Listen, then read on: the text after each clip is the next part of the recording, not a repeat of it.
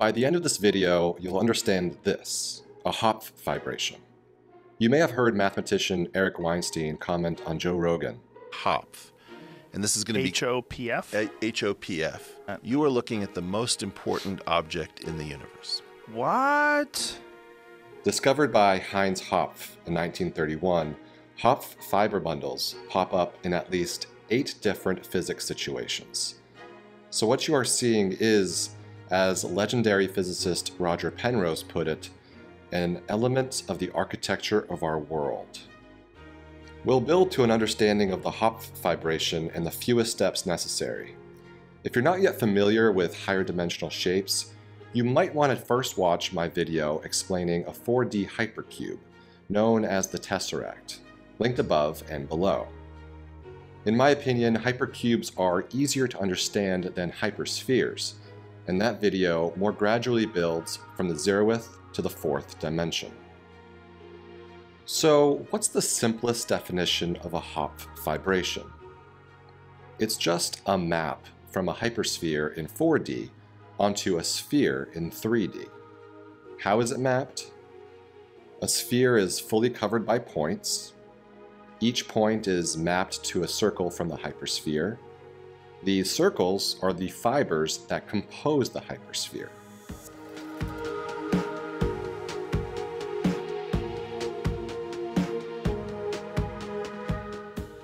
We'll unpack this in a bit, but first we need to briefly cover the concept of stereographic projection, which is the process of mapping a sphere onto a plane. First, imagine a light source at the north pole of this circle in 2D. As this light beam passes through the circumference, you can see there is a projection of a purple point on the x-axis in 1D. Now here we have the light source at the north pole of this sphere in 3D. As the light passes through the boundary, you can see a circle is projected onto the 2D plane. Note how the circle is larger closer to the north pole. Next, we inflate a polyhedron with 4 colored faces. We project in all directions from a fixed point on the north pole. You can see how the faces on the sphere are projected onto the 2-dimensional plane below. We are demonstrating how a circle or sphere appears in lower dimensions, so we can build intuition of how a hypersphere projects into one lower dimension, the 3rd dimension. The top row is the view of a circle or sphere in what you might call their traditional space, 2D for the circle and 3D for the sphere. The bottom row is how that is projected onto a lower dimensional plane. Before we explain the Hopf fibration, it's important to note I'm skimming over imaginary numbers, quaternions, and the complex plane to keep this as straightforward as possible. But if you wish to dive into the nitty-gritty math, there are links in the description. In our first example, we are stereographically projecting from the north pole of a sphere. As we rotate around the circle, you can see how this one point corresponds to one circle.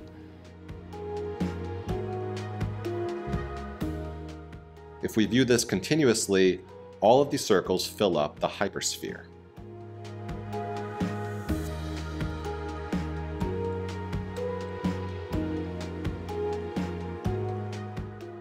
Let's track just one point as it moves from north to south. We'll start at the equator. The red point on the sphere relates to the red circle within the hypersphere. The white torus or donut corresponds to connected points around an axis. As the point spins southward, you can see the circle getting smaller and tighter around the center, until it's a non-skewed circle through the south pole. As the point moves north, the corresponding circle gets much larger until, when it goes to true north, it appears as a straight line. It's hard to imagine, but this is actually a circle through infinity. This is how the circles would appear around a single axis, say the equator. It's easier to see this interaction if we look at just 2 complex points and their complementary circles.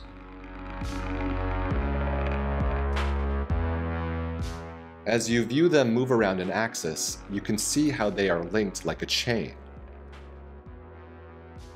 A third linked circle joins the dance.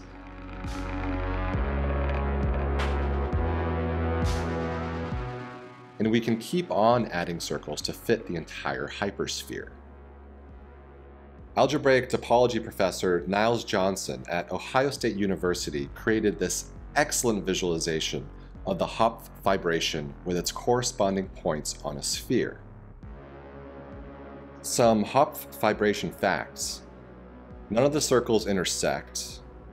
Each circle links to every other circle exactly once.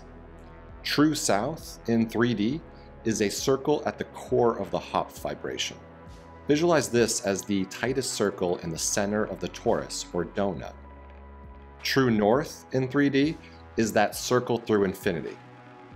Remember, this is the stereographic projection of the hypersphere in our familiar 3 dimensions. While this is running, 2 plugs. First, if you're enjoying this video, please subscribe to my channel. And second, I highly recommend a similar visualizer and interactive tool created by Nico Belmonte. It allows you to draw your own circles within the Hopf fibration and rotate the structure as well. This awesome learning tool is linked below in the description. And now we stereographically project these Villarso circles on a few latitudes on the sphere.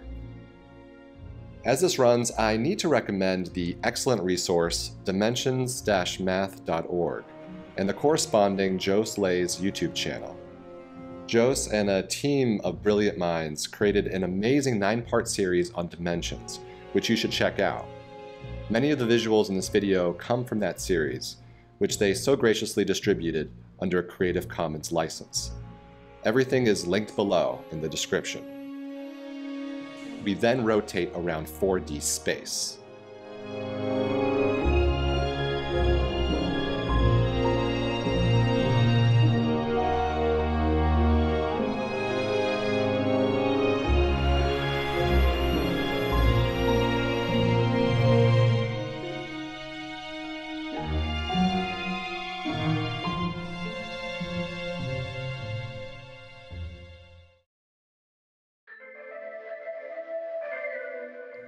I also want to share some still images of the Hopf fibration from another angle, which I think better illustrates the fiber bundledness of this structure. While we're here, why not take a ride inside a Hopf fibration? You can see all the circles, which look like lines, are made up of 0-dimensional points, which kind of look like spheres.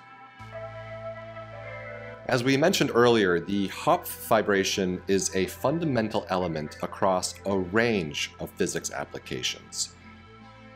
Even if you'll never understand these advanced physics concepts, I hope you gained an intuitive understanding of an essential feature of our universe, the Hopf fibration.